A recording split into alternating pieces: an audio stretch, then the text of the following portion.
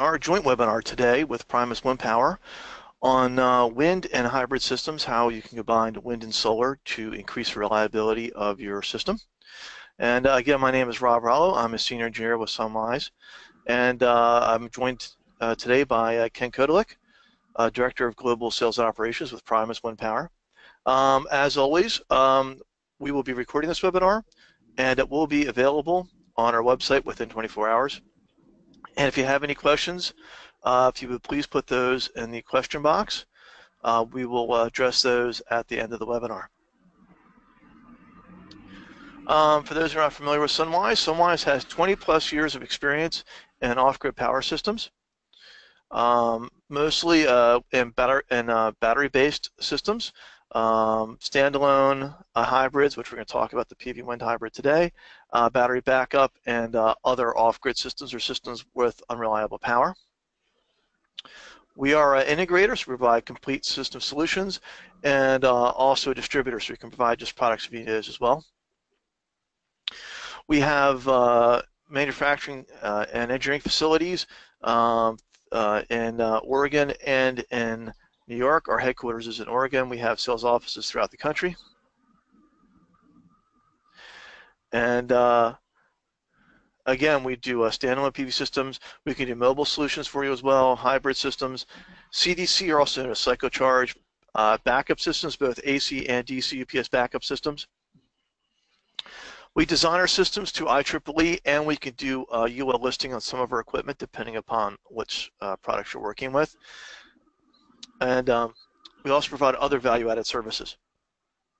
Some of the services include technical specification writing, system design and engineering. We can do site surveys, installation services, training, troubleshooting, and much more. And Ken is now going to tell you a little bit more about Primus. Thanks, Rob. And appreciate y'all being on the webinar today. Again, my name is Ken Kotalik. I'm with Primus Wind Power, and we are a company based out of Denver, Colorado, U.S. manufacturer of wind turbines. In fact, one of the only U.S. manufacturers left in the wind turbine market. Lots of folks in China and other places. Rob, have you given me control? Nope, not yet. Let me give me 1 second here. Okay, thanks. So as Rob is switching me over there, I just want to tell you that we took over from a company some of you may be familiar with called SunWize Wind Power back in 2003, January, or excuse me, 2013. And so we've been with the Air product line for 4.5 years. Our mothership, our main company is an aerospace company building products, precision metal products for NASA, Department of Defense, and lots of large aerospace companies. And we have our manufacturing facility in that same facility where we have our aerospace facility, and that's in Denver, Colorado. So again, a U.S.-made product. Oops. Oh, I got it. Okay, yeah, just a brief overview of what we're going to cover today. We're going to go over how wind and solar can work together, pretty much the complementary nature of that, and then how you can integrate these two technologies to work together. Also going to cover what additional materials you might need to do that. There are some additional parts that are required to bring everything together. And then finally, tower height recommendations and siting considerations, which can be very important to the performance of your system. Okay, go ahead, Ken. All right. Rob, you had some poll questions, I believe? Oh, yes. Thanks for reminding me of that. See, first question is, if anyone has if anybody's installed a system, a wind system before, or if they're familiar with it. So let's just wait a few seconds for people to respond. Looks like a lot of people have worked with wind before. Almost half. Wonderful. Okay, I think the majority of people have voted, and it looks like, again, it looks like almost half the people, around half, have worked with wind before. I think it's wonderful. And I think we have one other question as well that I will bring up, and that is, what is when you're using a hybrid system, what is the considerations you have with those? Is it maintenance reliability, understanding the wind resource, how they can work together, or your familiarity with wind turbines?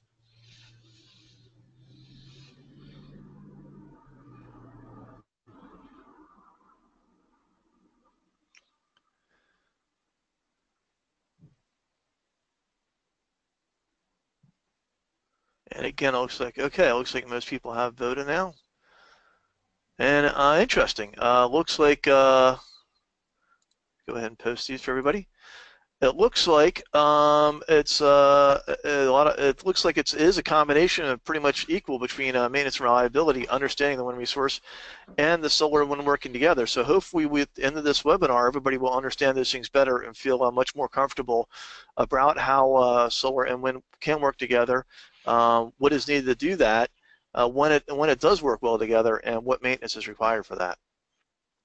So okay, why don't we go ahead then and get started, Ken, with talking about how these two work together.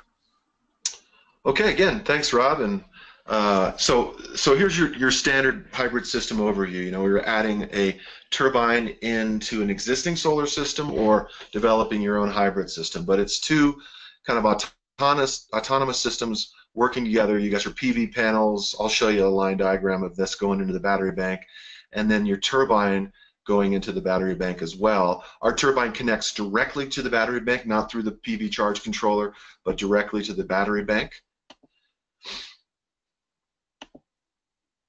And here is your line diagram of that system. And so again, solar array through your charge controller, ammeter, breaker, J-box, battery disconnect, and then down to your battery. And then you have your turbine then going through a obviously ground as well through your stop switch. Rob will talk a little bit more about that. Ammeter, breaker, disconnect, and then into your battery bank. There's also another option down here that we talk about sometimes is with the diversion load controller. That's a diversion capable controller like a TriStar 45 and Xantrax C40 and such, and you can use the entire, all the energy that produced by the PV array and the turbine if you have a diversion capable controller and a resistive load, you know, water heater or an air heater that can take that extra energy. That's not often. It's about maybe 5 or 10% of our systems that folks will do that, but that is possible with this hybrid system. So when we're talking about hybrid systems, one big consideration is tower height, and we often have a lot of questions on, well, how tall should my tower be? What kind of tower should I put this on? Rob's going to talk a little bit more about tower options and what the tower options are, but I just want to say to you that obviously as you go up in tower height, you get out of that what we call surface roughness, that turbulent condition that's near the ground, and you get better energy production, power production out of your turbine the farther away you are from the surface roughness of the ground.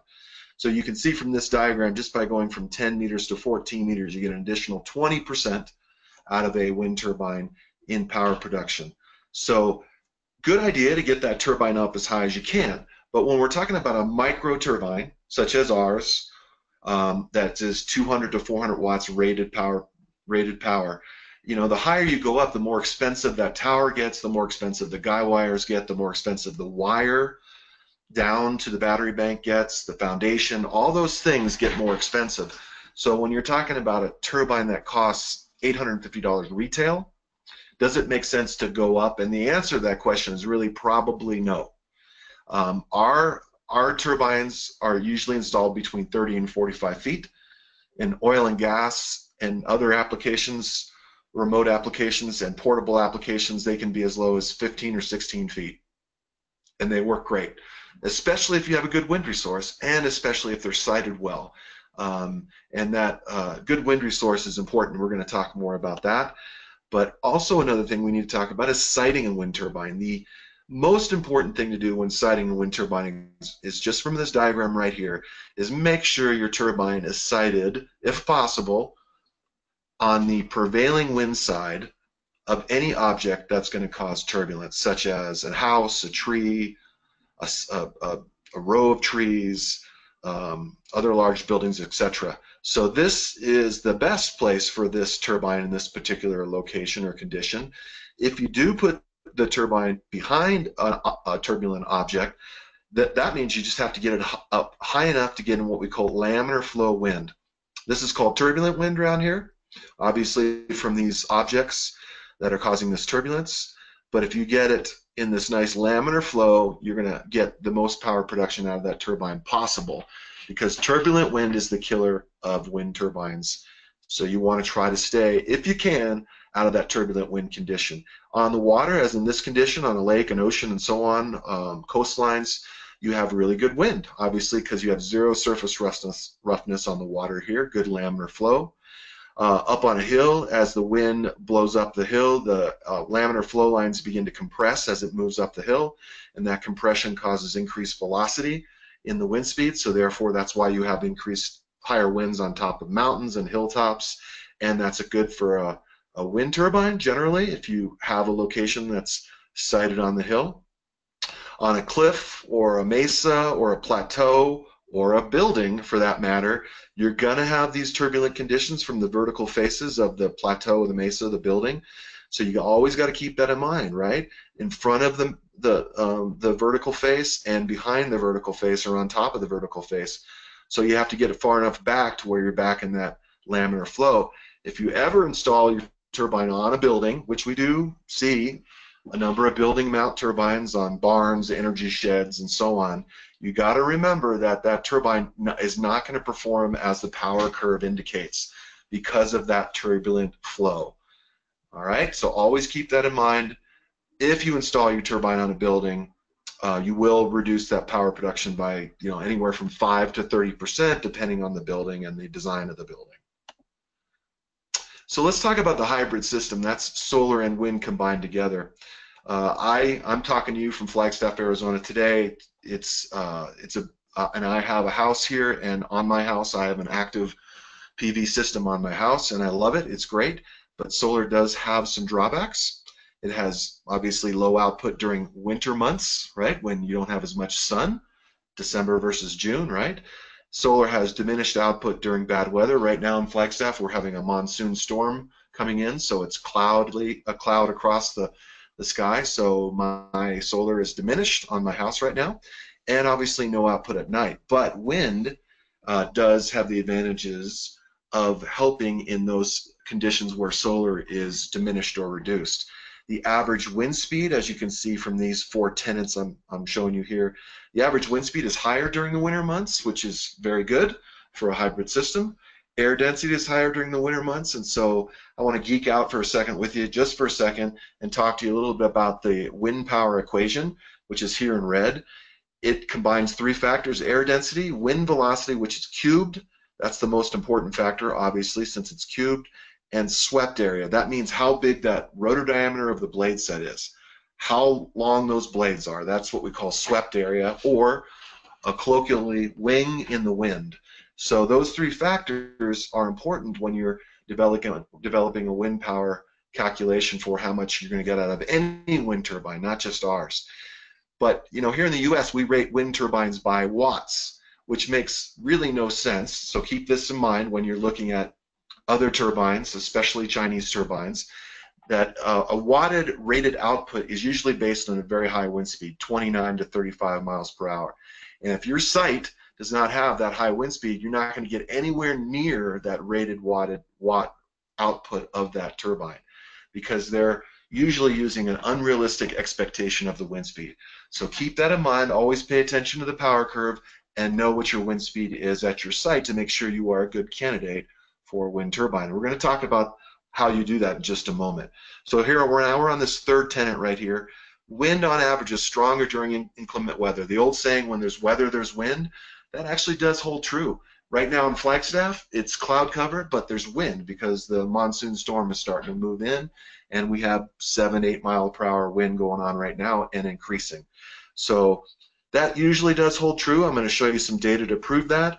And wind more frequently does blow on those long winter nights. And so when you have no solar input into your battery bank, but your lights are on and your water pump is on in your off-grid system, potentially, you're going to have some power output if you have a hybrid system and a wind turbine in the mix. So here's kind of what we're talking about. Hybrid systems are complementary.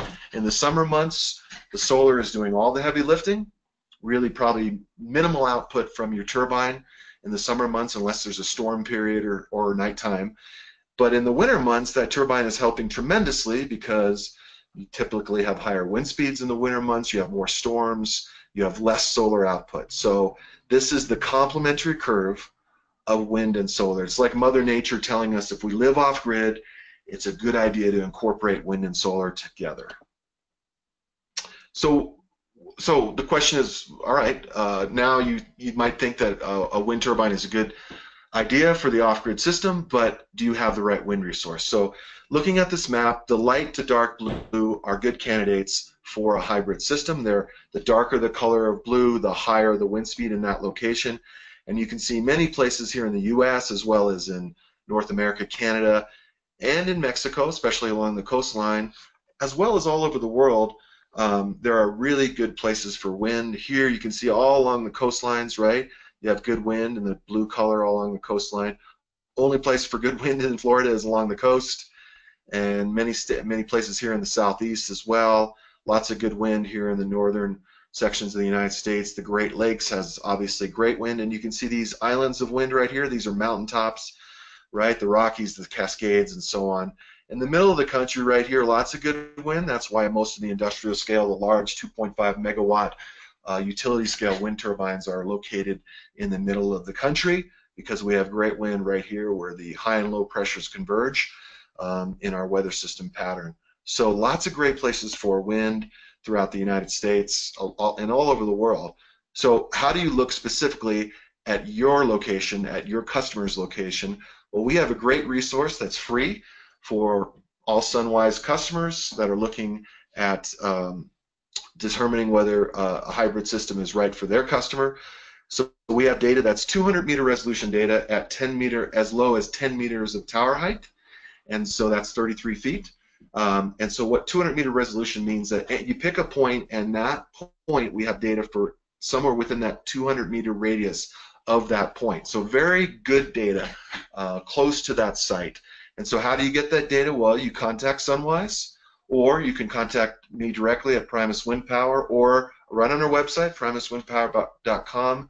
You can go to What's My Wind Resource and provide me with an address or decimal data coordinates or GPS coordinates for that site that you're looking at for an off-grid hybrid system, and we can let you know, hey, is it a good site or not a good site? Our recommendation for a good site for a hybrid system for adding wind is 10 miles per hour or better of winter wind speed, or 4 meters per second or greater. So that's 10 miles per hour or 4 meters per second of winter wind. We don't care what the average wind speed is. What you focus on is the winter wind speed, because that's when you need the power into that battery bank. That's when you need those amps flowing into the battery bank, is in the winter when your solar system is not doing as well, especially during storm periods and elongated storm periods. So we talked about this air density. This chart just basically shows you as the air temperature decreases, the density increases. So the conclusion is, the colder the wintertime temperatures, the more power production you're going to get out of your wind turbine. It's just physics. And so we talked about this idea, when there's weather, there's wind, right? This is NREL data from 30 years on the 239 NREL sites. So I wanted to look back at these sites, use real data from these 239 sites that that NREL has, and say, hey, does this really hold true? And what we did was we looked at different sites, and we really proved that when it's less sunny, it tends to be more windy on average during bad weather periods, during storms. And so you can see here, as the solar energy decreases on this axis, the wind energy increases. And in a place like Rapid City, South Dakota, it's well pronounced with a 23% improvement. Cheyenne, Wyoming, also fairly well pronounced with 19%. And then in a place like Amarillo, Texas, a little less pronounced, but certainly there, the conclusion, when it's less sunny, it tends to be more windy, which will help that hybrid system and help support that battery bank. Also, we wanted to prove this complementary nature of wind and solar, this complementary curve. So again, NREL data, using 3 sites here. And so Billings, Montana, the most pronounced, right? The red is the wind, the blue is the solar. The middle is the summer months, and here's the winter months. So in the summer, lots of solar, not a lot of wind, and opposite effect in the winter months, right? Lots of wind, not a whole lot of solar. If you ever been to Billings in the winter, you know that to be true. And so again, Fargo and Minneapolis, the curve is a little more less pronounced, but certainly true that you have that effect of that complementary nature of wind and solar during the winter months, which makes all the difference in the world for your battery bank. So again, solar day. You guys who are installers, you obviously know this intuitively, as well as people who know this in common sense. Your customers know that there's a big difference between June and December in terms of the solar day and how many sun hours you're going to get out of your solar system. Right now, you're getting, 7, 8, 9 sun hours out of your system, but in December, 3, 4, 5, right? So depending on where you are on the planet. And that's why most people size their systems for the middle of December for an off-grid system, right? You're sizing your battery bank, you're sizing your PV array, you're sizing your racking, your controller, everything for that condition in the middle of December, as well as your days of autonomy, right? And the storm periods in there, right? And so you're putting 3, 4, 5 days of autonomy into that system, so that's increasing the size of your solar panel, your PV array, your racking, everything, battery bank.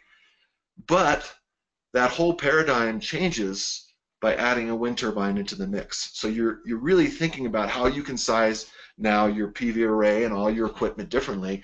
You can downsize it in general when you have a wind turbine or 2 in the mix in your hybrid system within the right wind conditions. And remember, that wind condition is 10 miles per hour or greater, winter wind speed 4 meters per second or greater, winter wind speed. So a whole paradigm shift here when you're talking about a hybrid system. Nighttime power production too, right? Because you're getting that amps into the battery bank at night. So again, this is NREL data, Cheyenne, Wyoming, winter months, 1990. You're seeing, lots of wind energy coming into that battery bank at night, lots of wind. If you've ever been to Cheyenne, Wyoming, in the winter months, you absolutely know this to be true, as well as many places in the winter months have this condition. What we're trying to do here is we're trying to keep the battery bank happy. This is a Trojan brochure. They never recommend you go below 80% depth of discharge on their batteries, and then that's typical throughout most flooded lead acid batteries, right, which is 90% of the systems we work with, maybe 95% of the systems we work with use FLA batteries. So really what you're sizing for is, right, this magic 50% max depth of discharge. But if you have a wind turbine in the mix, you could push that potentially up into this 30 or 40% range, and look at how steep that curve gets when, in terms of cycle life, and that's how long your batteries are going to last, right? When you are a maximum of 30 or 40% depth of discharge. This means your batteries are going to last, instead of maybe for a sealed battery 3 or 4 years, they might last 4 or 5 years. For a flooded lead acid battery, maybe it'll last 6, 7, 8 years. If you take really good care of it with a turbine in the mix, it might last 10, 12 years, maybe even longer, depending on how deeply you discharge that battery bank. So really, it's all about taking care of the batteries and making sure you don't have a storm period where you have no sun. You're not running your generator to full charge on the batteries, right? Because nobody wants to run the generator that long to fully charge the batteries to get to that absorb mode, right? So with the wind turbine in there, you will help those batteries tremendously, assuming you have the correct wind resource. So the Air product has been around a long time, starting with the Air 303 right here in Flagstaff. It was developed on Loop Road, and 1995, first micro wind turbine on the market. Lots of people doing their own thing, but it was really the first mass manufactured wind turbine on the market. And then you had the 403, and then you had the Air X and the Air 30, and then the Breeze and the 40, and all of these wind turbines we still sell today. and we just launched in 2015 the Air Silent X, which is a very, very quiet turbine. So many years of benefits, from the improvements to the control algorithm to the circuit card to tweaks to the blade sets to all kinds of improvements to the turbine that make it a very reliable turbine today, which is important to you guys, as you indicated in the poll question. Reliability is important. This is a simple turbine. It's a bulk charger, and it works really well with solar. We keep it simple because we want it to be reliable. It has a pot screw on the side of the turbine, a potentiometer screw to change the potentiometer setting, but it's a mechanical screw, very reliable stator that will last 25 years. Circuit card, relatively simple. Really, our secret sauce is in the control algorithm of the turbine to make sure it shuts down at wind speeds that are going to hurt it, and then starts up again in the proper amount of time. So this turbine has been around for a long time. Thousands, over 150,000 of these turbines out there in the market. We have authorized service distributors all over the world to make sure that you can get parts and pieces pretty much anywhere on the planet. So really a good turbine to go with if reliability and service is important to you. Here's the turbines themselves, right? It weighs 15 pounds, 1.2 meter rotor diameter, that's 46 inches, micro turbine. Very unique design that's been around, like I said, a long time. This is the land turbine. It's a gray cast aluminum housing. This is the marine turbine, which has a marine grade corrosion resistant finish on there. But basically, we have 6 models of this turbine in all the voltages, 12, 24, and 48 volts for this particular turbine. We do have this blade set that is upgradable with any of our turbines. It does make the turbine very, very quiet. It's a very fancy, high-tech carbon fiber hand-laid blade sets with aerodynamic trips on the trailing edge, and it's very, very quiet. And if you have a turbine that is out there, or customers say they have a turbine that's out there that's loud, like the Air X, which is a loud turbine, you can upgrade the turbine to this blade set. SunWize can provide this for you and make that turbine very, very quiet.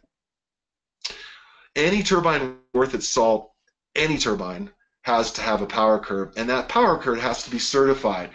All of our turbines have been certified by CSA and many other certification organizations. So when you're buying a turbine, always keep that in mind, especially the turbines coming out of China.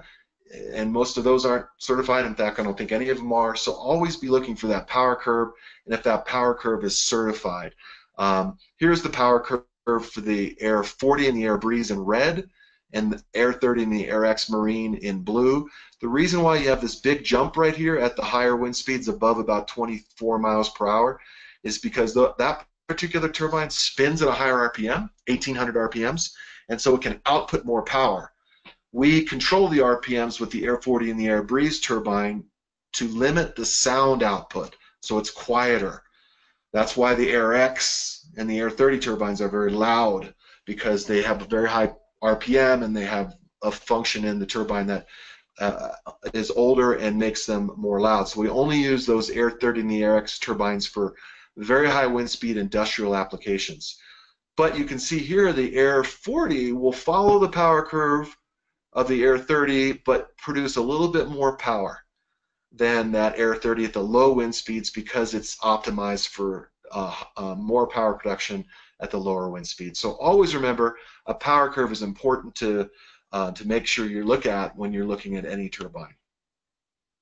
So also we're concerned about maintenance and repair, and that's something that's important as well. The maintenance on the air turbine is very, very simple. Every 18 months or so, you need to get up to the turbine, check the blade set, check the bolt connections to the yaw, that's where it connects to the tower, and the blade bolt connections to the hub. There's some great videos on our website on how to do all this, service and repair, troubleshooting, circuit replacement. Our turbine is very simple to replace parts and pieces in. You can do it yourself, and we have great videos on our website to do that. Also great videos on webinars to teach your customers about wind and how to take care of their turbine. So I would highly recommend going to this site to our website to look at that, and there'll be links to that from the SunWize website. So thank you very much for listening, and I believe Rob's going to now take over and talk a little bit more about how SunWize can support hybrid systems as well. Thanks, Ken. Yeah, so let me try to fill in some of the blanks and what other additional equipment is needed. We're going to talk briefly about regulators, disconnects, stall switches, installation kits, and tower kits. So first, the regulator. The air machines include a bulk charger in them, as Ken had talked about. It is a bulk charger, though. It does not include temperature compensation. It is not a very sophisticated device, but it's a great way to get current into your battery. So that being the case, and generally that wind machine is set at a slightly lower voltage for charging your battery than, say, the solar charger. That allows the solar charger to do the finish charging, the more sophisticated charging, the absorption for the batteries. So that's a great way to do it. Again, this is how these two machines can work well together. You can have one just put current in there, and the other one can do kind of the finish charging. Also, the wind turbine and the solar do work separate and autonomously from each other. They are completely two separate sources of energy, and they do work autonomously and separate from each other. So if something should happen to the solar, you could limp along with the wind depending on how much wind you have and the time of year and things like that. So they do work together, and yet they're also separate, so they can be more reliable that way as well. But again, it is best to try to do the finish charge with the solar. If you are using a wind machine independently and separately by itself, there are ways to kind of do that. You can add, as Ken showed in one of the slides, you can add to this a load diversion charger that can include temperature compensation and can do more of a sophisticated charge. But again, with working with solar, no reason for that at all. You can let the solar charger do the more sophisticated charging for you on your system. Stall switches. Okay, stall switches can act as and a very important accessory to have. They can act as a junction box for you to do the wiring. It can also act as a disconnect point and a troubleshooting location. And I'll talk about that in just a second. Okay, you can see there's a couple of photos here. You've got a couple of examples of stall switches, including an old one that SunWize used to make. And here's kind of a picture of our newer one that we're now making. This one is improved over the other one. It is corrosion resistant pneumothorax enclosure. That's an important thing. So whether you're working in a marine environment, as Ken showed, wind resource is great along the coast, but that coastal breeze also has salt in it. It's going to make certain that your equipment can handle that. So this is another great reason to have a corrosion resistant stall switch box. It also has a shunt for measuring output current, so you can check and see what the performance is. Grounding location. It also includes your overcurrent protection, your terminal blocks, and that important stall switch. Now, why do you need a stall switch? Well, what a stall switch does is it actually shorts the wind turbine plus and minus wires. And when it does that, it'll actually, when it shorts that out, it'll actually stop the blades from spinning. There are two reasons you might want to do this. The first reason is that if you're working on the wind machine at all, you certainly don't want the blade spinning when you're up there on the tower, or even if you lower it down to ground level. You do not want those blades spinning. It's a very dangerous situation. So to get those blades to stop spinning, you literally short the plus and minus wires. So that's a very important feature to have for maintenance. The other reason that's useful is if the wind turbine is taken out of service for an extended period of time, it is also good to short those blades out. Now, the regulator does have circuitry in it such that if the battery is disconnected from the system, it will sense that, and it will periodically shut the machine down, but it will also come back to life every so often, every few minutes, check, and then go back offline again.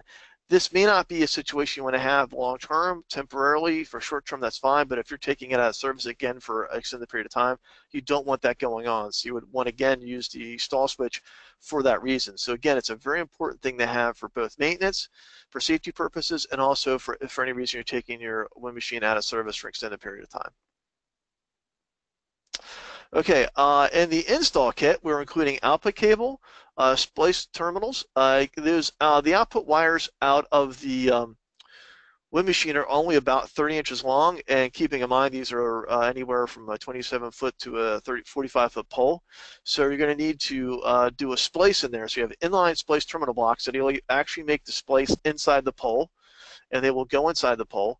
and you can attach that to the number 6 3-conductor output cable that we're going to include. That's for your plus, your minus, and your ground.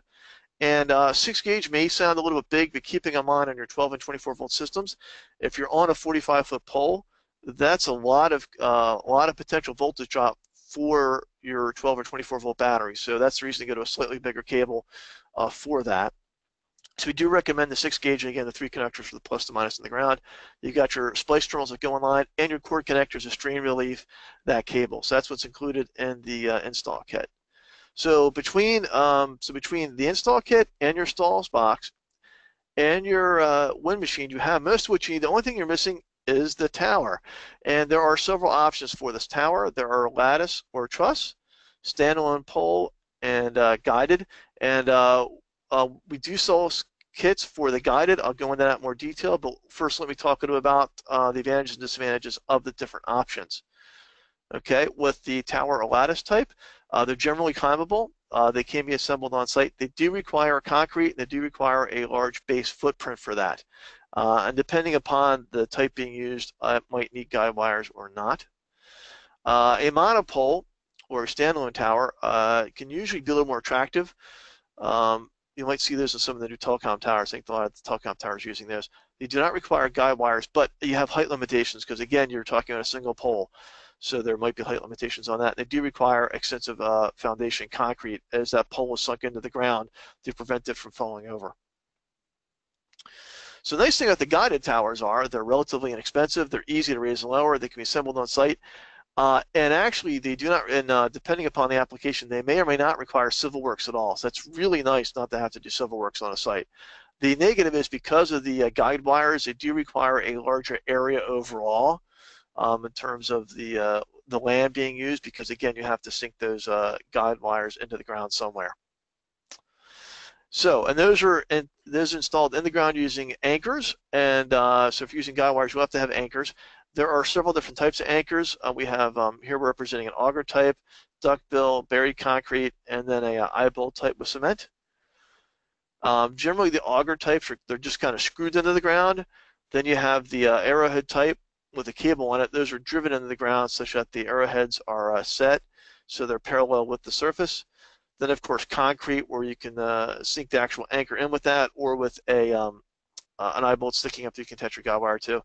And the last type is pins, rock anchors, basically, that can be used if you're on a very rocky site, if you're on a mountaintop, as these things work well on top of. You may have a lot of rock. It's hard to sink concrete or anything else into, but you could sink a rock anchor into that and use that as your anchor point. So something to consider. Here's just a little chart, and you can find this on the Primus Power website. Just basically giving you the different types of soil and the types of anchors that work best with that type of soil. So depending upon your site location, the soil you're working with, you might want to use a different type of anchor. Okay, we offer 4 different types of tower kits. The 4th one isn't going to be used a lot.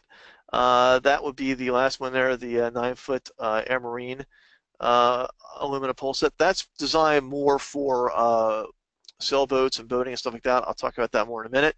The 29-foot Easy Tower Kit includes everything. That's why it's easy. It has everything you need in it, and I'll talk about that in more detail. The 45-foot and 27-foot guided tower kits include the parts for that. It does not include the pole. That's the big thing there, is you have to provide your own pole for that one, for those two. Okay, let me talk about those in a little more detail. Okay, so again, as I said, the Easy Tower Kit includes everything. It includes the pole, the earth anchors, guide wires. It does not require civil works. It is easy. Everything in one kit. And here's just kind of a quick photo of that. You can see here, you got your tower base here. You got your couple different guide wires. Here's your anchor, and you've got your cable clamps, nibbles, and this is your pipe right here. You got a couple different sections of it depending upon where the guide's attached and things like that. Okay, as I mentioned, the 45-foot and 27-foot kits include the guide wires and things like that. So they include the tower base, the guide wires, and the setup kit. It does not include the anchors, and it does not include the pipe. Those are very important. Again, and this may be preferable to you. If you want to just get the pipe locally, you don't have to worry about the shipping. That might be an advantage. And the anchors, you may want to use different anchors anyway, depending upon your application, the soil that you have. 27 foot is pretty much exactly the same thing. It's just for a 27-foot tower instead of a 45-foot. Okay, the marine kit actually ends up consisting of two kits together. That would be the 4-foot aluminum set with the marine grade tower hardware kit. Okay, that's because it's all stainless steel. And again, it's designed for sailboats and things like that. In most cases, you're going to want your wind turbine to be probably about 30 feet in the air, around there. 10 feet's not going to get you a whole lot. You're probably going to have a whole lot of turbulence in the air, so you're not going to get a whole lot of wind out of that. But if you're in an application where that is okay, or if that's all you can do, or whatever it is, or in a highly corrosive area, that might be something to consider. It does include the mast, the stays, vibration dampeners. Again, it is designed for attaching the sailboat. And again, the stainless steel hardware because it's designed for marine environment.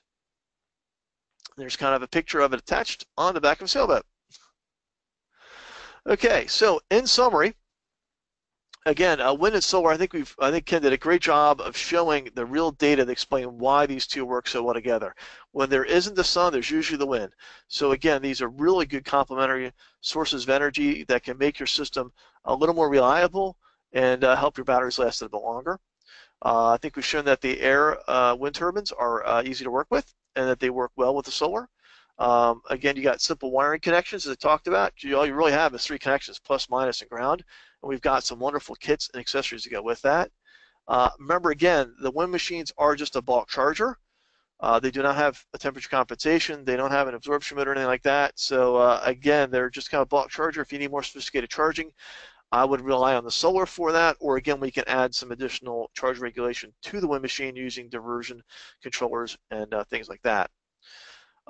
Again, you need to make certain you do have enough wind. There are plenty of places on that map in the country, especially in the southeast, where there just isn't enough wind for it to make sense at all.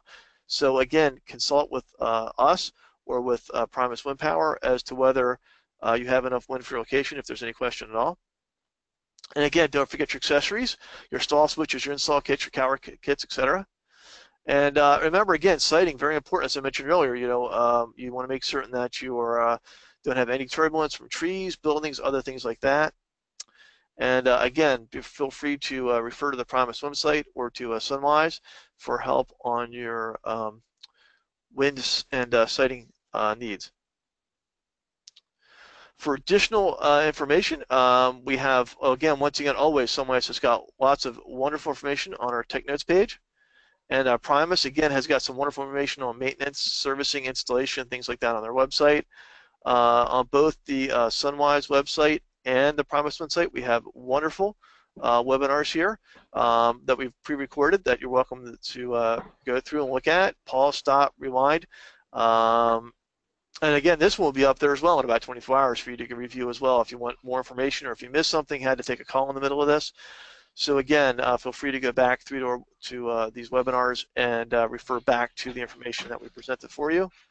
And again, for additional information, we have other engineering technical bulletins on the SunWize website. Okay, and before we take some questions, I got one last polling question. I'm going to quiz everyone and ask, what is the threshold for good wind?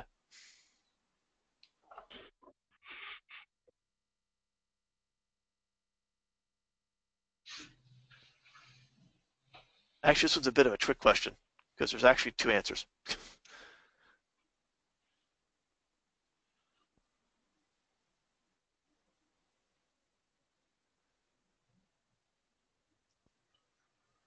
Okay, I think we've got a little better than half people have voted. Okay, we can close that, and I'll show the results. And again, the answer is, as Ken has said before, it's either 10 miles per hour or 4 meters a second. For those that like metric or those that like English units. So those that picked either one of those answers, that is correct. That's what you want. Again, that's the wind speed you're looking for in the wintertime. Again, because that's when you're going to have the least amount of sunlight in North America, or you're going to want to supplement that solar with the wind. A great application for this is any place across the north of the United States, as you saw in that Midwest region, Montana and North Dakota. You saw how well the wind there, when you have lousy sunlight in the wintertime, work well. Canada, another great place to be using the wind machines. They do work well in cold environments, so another great way to supplement your battery to help you get through those winter months until the sun can help take over in the summertime. Okay, so with that being said, we're open now to take questions that you may have, something we may not have, something you may not be clear on that we want us to clarify, or anything else about how wind and solar can work together that we may not have answered, or that you may have additional questions on. All right. Thanks, Rob. Thanks, Ken. We do have a couple really good questions already. I encourage everybody else, if you're on the fence about it, to throw in your question. We'll get to those here in a minute as well. So the first question that we have from Russell is how these turbines handle icing conditions in the winter, which is a great question. And I'll let Ken, you can speak to that. Rob, either one of you guys. I'm not sure which one wants to address. Great, thanks, Errol, and thanks, Russell. So the turbine blade set is relatively small, and it's black, as you can tell, and it's fairly smooth. So icing is typically not an issue. We have turbines all over the Arctic, Antarctic, and it does not typically have an icing issue. When the turbine blade starts to spin, especially in higher wind conditions like you'll get in the winter in those locations, and most locations that you're going to have that condition, the blade set will start to release that ice if there's any on there, and it's not a problem that we've heard about in tech support, and I've been with this turbine for 10 years now. The only thing that is a consideration for winter conditions is bearings. And so, you know, the turbine is designed to go down to negative 25 degrees and even colder, and bearings can get a little stiff, but as soon as the turbine blade set starts to spin and the yaw starts to yaw, those bearings then by friction start to heat up, and then they loosen up, and then everything's fine. So really, we don't really see that icing condition on these micro turbines. You tend to see that more on the larger turbines with the much bigger blade sets, wider blade sets, and so on, but not necessarily on these micro turbines. Thanks, Ken. Anything else you want to add to that, Rob, before I move on to the next one? Nope, I will let Ken take is the wind expert take care of that one. All right, sounds good. The next question from Mark is, if we wanted to potentially integrate one of these air turbines into a grid-connected system, what conditions may be prevalent or that we would want to look out for? Rob, do you want me to take that one? I think either of us could probably take that one. Well, let me start with this one. The wind machines are designed to work with a DC battery, so that is needed. So if you're trying to do a grid tied, a grid connect, this will not work for you. However, if you do have a battery bank you're working with, then you could potentially supplement with that. Then and if you have a grid connected battery backup type inverter charger, then it could potentially be used to backfeed the battery to the grid through that inverter. But you would need a whole lot of additional equipment, and again, you would have to have the grid tie system be designed for that. I missed anything else there, Ken? No, that's exactly correct, and I would say I don't typically recommend that. I would not recommend it because it does add a lot of additional expense. The turbine, as Rob said, must see battery voltage to operate. It will not operate without a battery connected to it. Then you'd need that grid-capable controller in the mix there with the inverter then to feed back into the grid, and that just adds a lot of expense as well as we'll just say expense into the system that's not really necessary or makes a lot of sense for a turbine that, you know, has a relatively low output at 1.2 meter rotor diameter. This is really just a supplement for a solar off-grid system, so that is not a highly recommended way to use our turbine. I will say this, though, if you are perhaps in an area along the coast of Florida or in Louisiana where you are worried about hurricanes or something like that, and you already have a battery-backed up grid-connected system, then yes, you could think about adding this to it. But again, I would not recommend it unless you already have a battery-backed grid-connected system. While we're on that question, Mark did mention the SMA Windy Boy inverter. I'm not familiar with that exact product. Are either one of you guys familiar with that? Is that a direct-to-wind inverter product? It is, and it's designed for a completely different wind machine. Again, it's designed Yeah. for AC use and for other wind machines. It has nothing to do with the Primus micro wind turbine, which is designed specifically for charging DC batteries. Am I missing else on that, Ken? Thanks, Rob. Nope, that's correct. Okay, next question. We got a question from George on adding a Primus wind power to an existing third-party solar system. As we covered, the wind turbine works independently, so can be added as a standalone addition to any existing solar system with a battery bank. And Rob and Ken, I'll just have you guys go ahead and confirm that again. Absolutely, it's a great idea. You absolutely can if you're, and perhaps it might be a great idea solution if you're having a system that is having a little trouble getting through the winter. This might be a great way to supplement that and add to it. Definitely, absolutely good idea.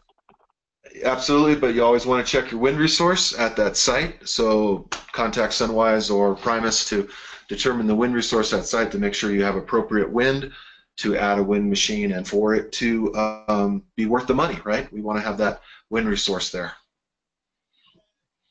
Absolutely. Okay, we got one more question on just general cost for equipment and install from Hugh. I have a feeling he's just trying to get a pulse for ballpark figures. Ken, I believe you mentioned that some of your major Air Series retail for about $850. And I believe the most basic of the guide tower kits, the 27 and the 45, I think they're like $200-300 or a little bit more for the smallest one. And then you're probably, if you source your pole and your anchors locally, and you probably have some on-site install, even if you had to pay for a third party. I'm thinking probably anywhere between $1,200 and $1,500 would probably get you a complete standalone wind system. Absolutely, that's what I usually quote, around $1,500, and that's for just for the equipment, and then the install obviously would be more, but and that would include your wind control panel or your system for the stall switch and so on, and your breaker and those items needed, and you can get it even down below that if you go with a very, very basic system. So yeah, that's a good number to work with. Thanks. Appreciate the confirmation. And that $850, by the way, is the price for a land turbine. When you're talking about a marine turbine, you go up to more like about $1,150 for a marine turbine. And I had a question everybody's asking: how and where can you buy this? And my answer is contact your local SunWize salesperson. They'd be happy to quote you and help you add a wind turbine to your system, either existing or for future ones. You can also go to our web store if you're not familiar, sunwiseconnect.com, and there's a manufacturer's drop-down. You can choose Primus Wind Power, and you can see all the products that they have available on our web store. So just a little plug there. Okay, so next question. This is from Charlie, and it's a good one. And he was just wondering if we could elaborate briefly on some of the most likely turbine failure events that we might want to be aware of. What could possibly go wrong? What does go wrong? And how could we potentially be prepared for it? Good question. I'll let Ken take that. Yeah, that's a great question, Charlie, because unfortunately wind does have as you know, probably Charlie can have a bad reputation. There's a lot of bad players out there, especially in China, that build very, very inferior equipment.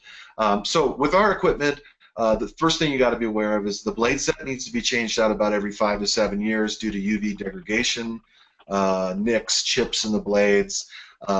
A set of black blades is $120 retail.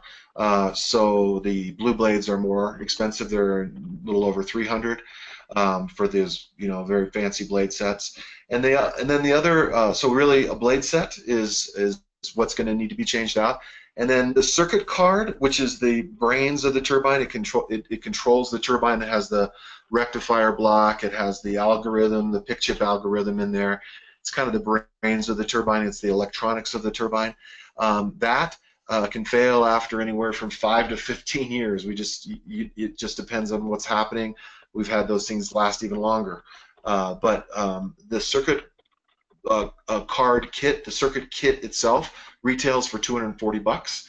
And so with this new circuit in there, that will make the turbine last another, 7, 8, 10 years or so.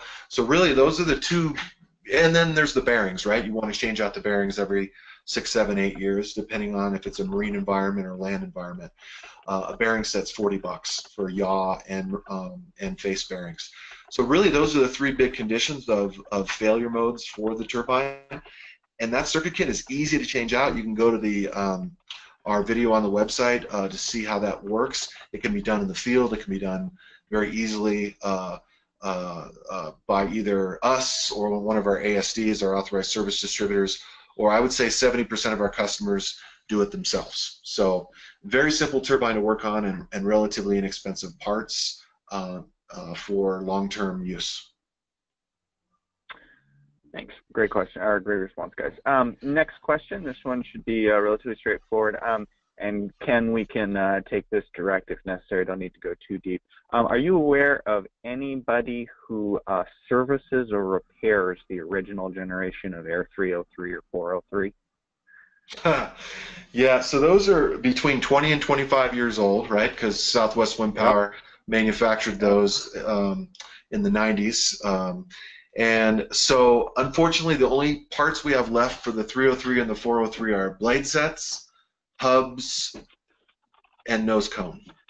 The circuit card. He actually asked about the nose cone on one of the earlier parts, so I'm going to respond to that. Yep, we have a nose cone for the 303 and 403, but no circuit cards or bearings or any of the other equipment left, unfortunately. Okay. That turbine's out there still working. Those were great turbines, just like the ones we built today. It's amazing how long those have lasted. Yep, I guess maybe still limping along. Might just need one or two more parts. Okay, last question that I have in here from John, and I'm going to read the question and I'll respond to it really briefly and I'll let you guys elaborate on it. The question is, what type of solar charge controller, MPPT versus PWM, is best for wind turbines? And what type of issues will you see with the wrong solar charge controller? So I want to clarify that in the situations we've been talking about, that the wind turbine is going to connect directly to the battery bank and should be independent and unaffected by what type of solar charge controller you may use. Now, there may be other interactions between the two systems that I'll let you guys speak on, but from a high level, you can use either one. Yeah, that is correct, Errol. Exactly what you say. The turbine has its own, what we call up tower internal charge controller. That's done in the circuit card, and it regulates when the turbine reaches, for a 12-volt system, 14.1 volts. For a 24 system, 28.2. It shuts down. Then when it goes 5% below that, it turns back on. It's a very simple, as Rob indicated, bulk charger. It does not need or does not go through the solar charge controller. Now, that being said, there is charge controllers out there. They're all PWM. The Xantrax C40, the TriStar 45, which is highly recommended by Morningstar. Those do have diversion capable, and you can run the turbine into that, or the turbine still runs into the battery bank, but off of that comes the charge controller that then can divert that wind energy, and it is PWM, into a diversion load like a air heater or a water heater. But I like to clarify that that should not be needed. Again, the MPPT versus PWM charge controller for the solar is for the solar, and as Errol said, is separate and autonomous from the wind. So again, which one you have will not affect or interfere with the wind machine at all. If you think, and again, you should not need a supplemental charging device like the diversion unit unless you don't perhaps have the solar to do the finish charge. So you need a more sophisticated charge controller.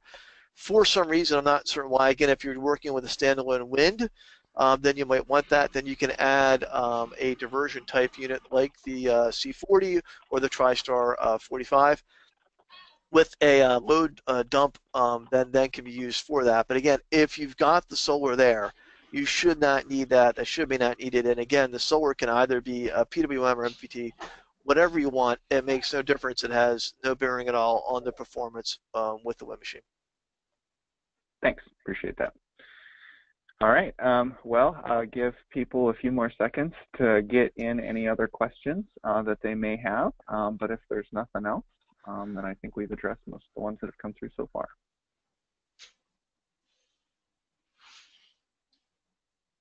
All right, I think that's it. I think we've answered everybody's questions.